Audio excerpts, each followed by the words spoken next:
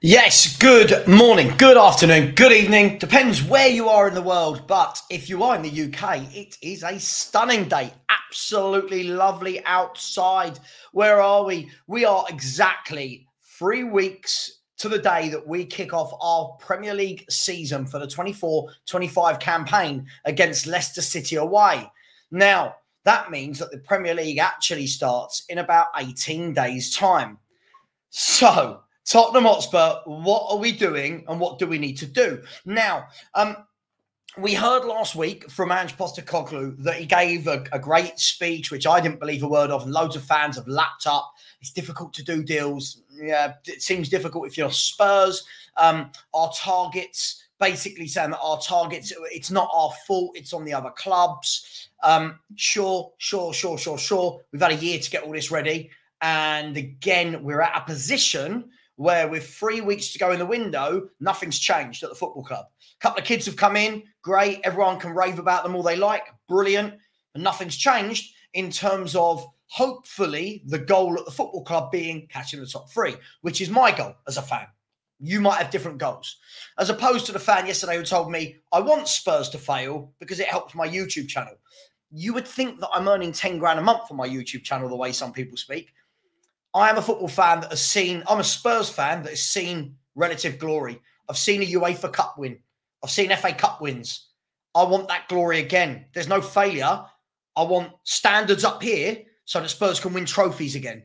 Anyone telling me I want failure, very childish, very silly. I've seen the glory. I want to see it again, and I want us to go one better. If that's failure, fine. But I need Tottenham to start acting like it.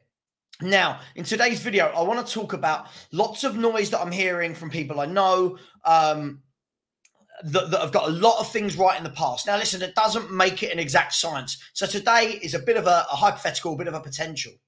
But the three names that really won't go away. Eze's gone very quiet. We talked about Eze for ages, so I'm not putting him in there.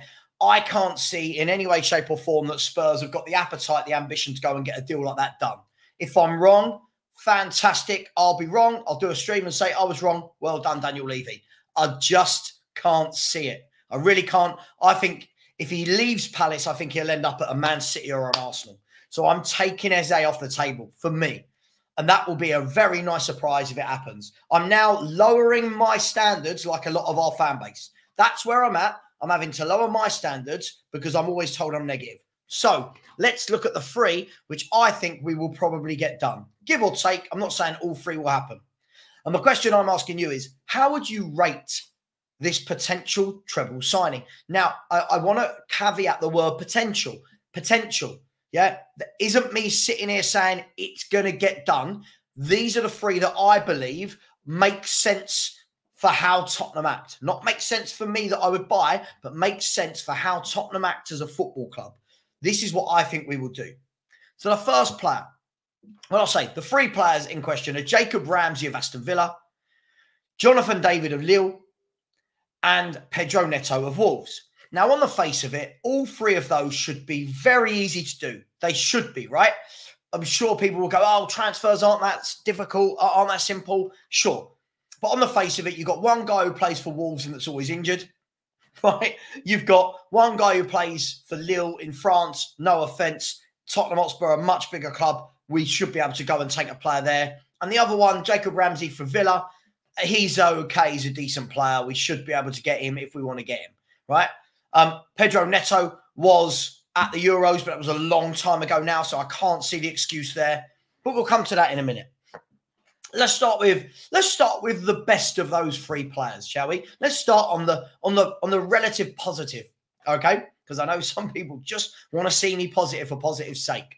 Let's start clapping happily. Ready? So Pedro Neto, just kidding. Pedro Neto, for me, wonderful footballer.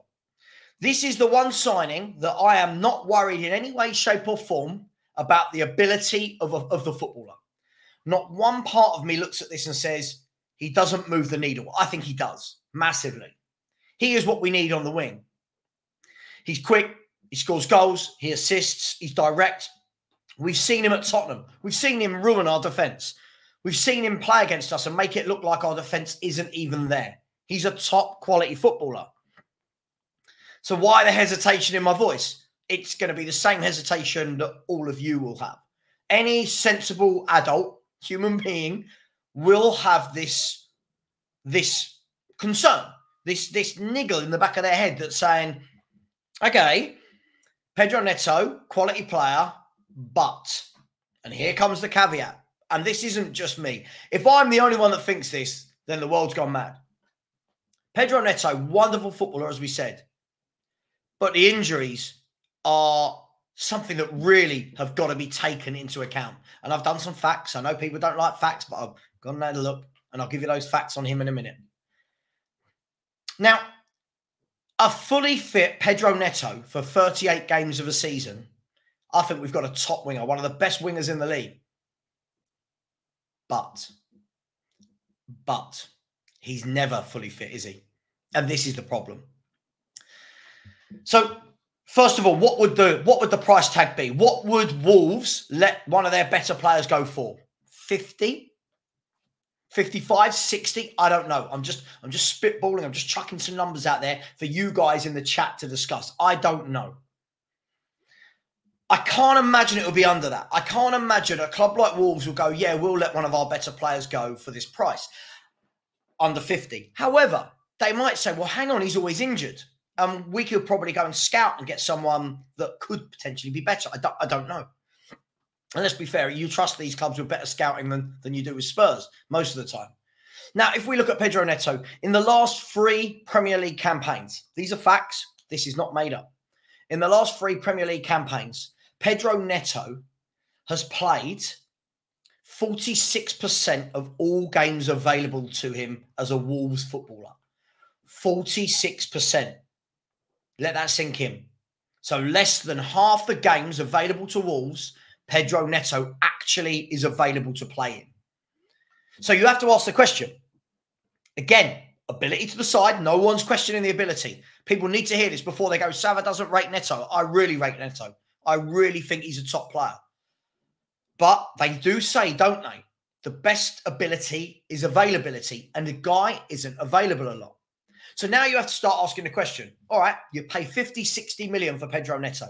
45, 50, 55, 60 million. And the guy plays 46% of games. He might not. He might play a bit more. But he might play a bit less. But on average, this is what he plays. He plays 46% of games. So if you do spend a big chunk of your transfer budget on this player, inevitably, when he gets injured and is out for 3 months, 4 months, what we can't do as a fan base is then turn around and go, oh, that's unlucky. Oh, but he's injured and Ange didn't have him available, because we know the red flags are there. It's like doing a credit check when you go to get a mortgage. People will check you. They will put red flags. The credit companies will put red flags on you. They know you're a risk. And that is how they calculate what they will pay, what they will lend you. That's almost got to be the same with Neto. If you said to me, Pedro Neto is 20, 25 million, and we're taking that risk on the injuries, all over it, all over it. You start talking about 50, 55, 60. It's a real risk. So to round that off, I really like Neto. Got to be concerned about the injuries. But I do feel that this is a signing Spurs will probably go and get done. A fit Pedro Neto, awesome. Any other Pedro Neto, if he's not available to you, we're back to Brennan Johnson, right? So, interesting one. Just to put a little bit of meat on those bones as well. People keep saying he's the new Darren Anderson. He's the new Darren Anderson. So I went and did some digging on Darren Anderson. And in Darren Anderson's last 6 seasons for Tottenham Hotspur, he played 66% of the games available. So he played 20% more than what Neto averages. Over his last 8 seasons, he played 58%. So even Darren Anderson, yes, he missed games, but never had the same number of games missed as what we're seeing as an emerging pattern for Pedro Neto. And the concerning thing is Pedro Neto is only 23, 24, right?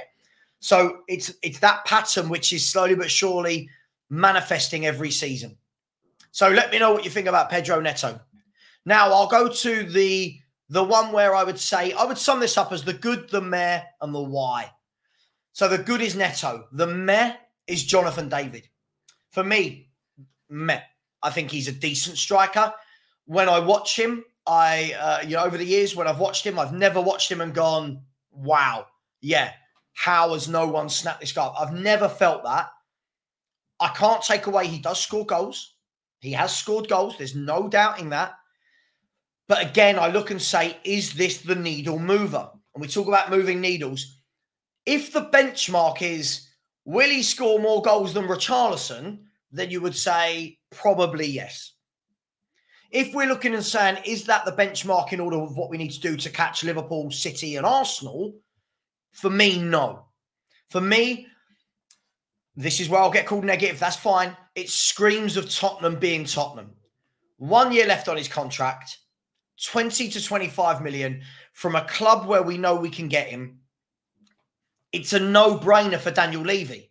But is this the striker? Is this the striker that Ange Postecoglou wants? Is this the guy that moves the needle? Can he hold the ball up? Is he going to offer more than what you would get with Son playing up front? Or Richarlison? I don't know. These are just questions.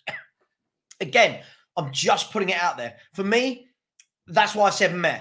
He's one of those blokes, when you bring in, no part of me will go, oh my God, we signed Jonathan David. It will be, okay, not bad. And for me, we've had too many of those signings over the last 24 years under Levy's reign. Too many, not bad. Now, the second point, actually, I'll come to that at the end. But yeah, so Jonathan David, let me know what you think. Scores goals. I don't think he's as bad as everyone makes out. I don't think he's brilliant as some make out. For me, this would be the bloke that I think if you had an Ivan Toney, for example, up front or a Harry Kane, for me, Jonathan David should be the number 2 striker in the list. That you could play with the guy or coming off the bench or rotating for Europa League games. For me, I don't think he's the guy. We'll see. But for me, I think this is meh. So good Neto, meh David. And then I'll move to Jacob Ramsey. Jacob Ramsey for me is the why. Why? Why are Tottenham in for Jacob Ramsey? Now, Jacob Ramsey is a good footballer. No doubting. I think he's a good footballer. I wouldn't say he's too dissimilar to the central midfielders we've already got. I think there could be an argument that in any given day that he would start above some of them. Maybe not, depending on form, depending on fitness. Another player that's had bad injuries. Excuse me. But again, I'll ask the question, does Jacob Ramsey move the needle in any way, shape or form? Now, for me, he helps with homegrown. Standard, of course he does. But does he move that needle? What is he offering that Lo Celso, Kulusevski, Maddison don't in that attacking midfield area? What's he offering there? What's he offering in the midfield that Bentancur, Basuma and Sarr don't? And if the answer is, well, no, it's just depth, then why are we talking about a big sum of money going? Because I've seen many reports saying it could be as much as 50 million just for the player outright, or that it could be Lo Celso going that way and we pay 30 million. So I'm asking, does it upgrade Tottenham Hotspur? He's a good footballer. I'm not saying he's not. But again, we're at the stage now where we're just below the top 4. Right? This is us. This is the top 4. We're just there. So now, surely the aim of any player coming in is, do they get you there, there, there, there? And so far this window, not one of the signings we can say, yeah, they do. Not for the now. Not talking about the future before everyone starts talking about generational kids. Not for the future. Now. So, I don't know. Jacob Ramsey, for me, feels very much Spursy. People won't like that word. Some will, some won't. For me, I think it's a perfect description of the football club. Jacob Ramsey feels very Spursy. It feels like one of those signings where everyone berated him. And yet, when we sign him, we'll find a reason for him to be, well, if Ange wants him. And then my question goes to this. If it is Ange wanting Jonathan David, Jacob Ramsey, does Ange know what a top footballer looks like? I'm just asking questions before everyone has a go. I'm not knocking him.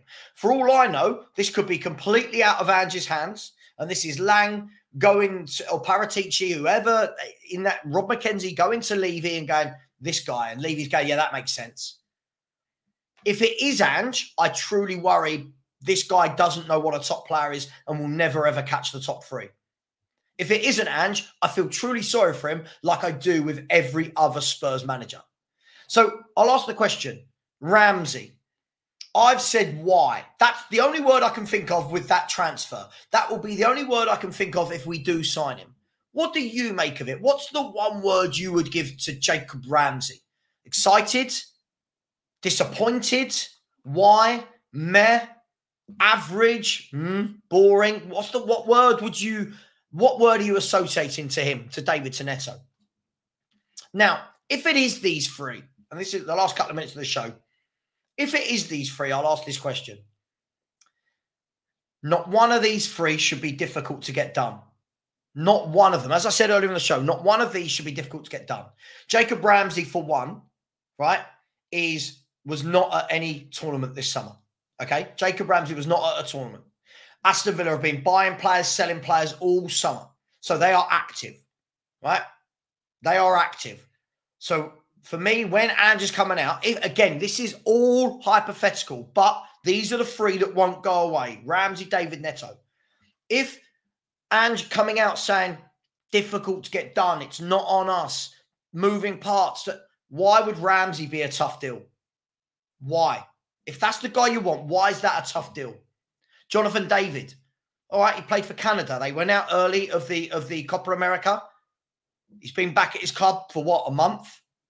Why is that a difficult deal to get done if that is the one? Neto, he's been back from the Euros for ages. Why would this be a difficult deal to get done? So my concern with all of this is I don't know that what we're being told is right.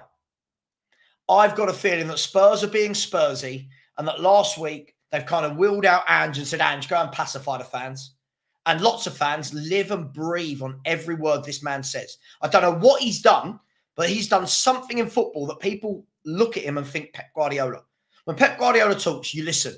This guy knows what he's doing. Ange is wheeled out and says, oh, it's difficult. And fans go, oh, see, there you go. Ange knows what he's doing. I don't buy it. I don't buy it. I've seen this story. I've read this book. I've seen this film year after year after year. This is the repeat, okay? And the concerning thing is the season starts in 21 days today, right, for Spurs. 18 days for the rest of the league, 21 days for Spurs, right? Still no bids on the table. There's no bids. No one said we bid. And you would know in this day and age, from the Romanos, from the Ornsteins, from the Plettenbergs, from whoever, you would know. And the worrying thing is the excuse for a very long time. And I wonder if these people will put their hands up and admit they were very wrong. I see all the time the excuse was, oh, but the Euros. The Euros finished 15 days ago. Bearing in mind, the Euros finished 15 days ago for two teams, England, right, and Spain. Now, with all the best will in the world, we're not buying anyone from Spain. And with all the best will in the world, the only possible one I think we're getting from England is Tony. So that finished 15 days ago. For most of the countries, it finished 22 days ago or 30 days ago. So what's the excuse? All those people that said there's a tournament on, what's the excuse now? Why are there no bids in? Why is there 3 weeks till the season starts and we still not bid for footballers? Now, just remember, those same people that made those excuses, they're the same people that say the window's still open as long as they come in before the window shuts. Fine. So when that happens, no excuses. No excuses of, oh, but Ange hasn't had time with the player.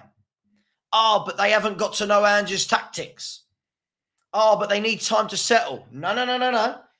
Most of you are saying it don't matter when they sign. Yeah, as long as it's before the window shuts. The summer is when you bed the players in. The summer. This is where you bed them in. Come on. So look, let me know. Ramsey, David, Neto. I can see all three being Spurs players. At least two of them being Spurs players. I would be massively underwhelmed. Here's the last thing I'll say to you. I won't mention names, but someone said to me this morning, Sava, if Spurs signed Ramsey, David and Neto, this is in one of my Spurs, I'm only in one, my one Spurs WhatsApp group. Someone said, Ramsey, David and Neto. If someone had come to you at the end of a window and said, West Ham have signed Ramsey, David and Neto, you'd go, yeah, sounds like a West Ham signing. Sounds like a West Ham transfer window. I'm not knocking it, but that's what it sounds like. I know we'll have fans that completely want to spin that. For me, not needle movers. Neto on his day is, if fit. The others don't move the needle for me at all. We'll see. If this is the transfer window, I don't want anyone coming to me and saying there's a plan, there's a process. In 3 years, we're going to win things. This is who Ange what. If that's what people are going to come to me with, at this stage, it's full on denial. Take care, everyone. Smash the like button. Please subscribe. And please don't think I want failure for my club. I just want better transfer windows than this. Take care, everyone. See you later. And as always, come on, you Spurs.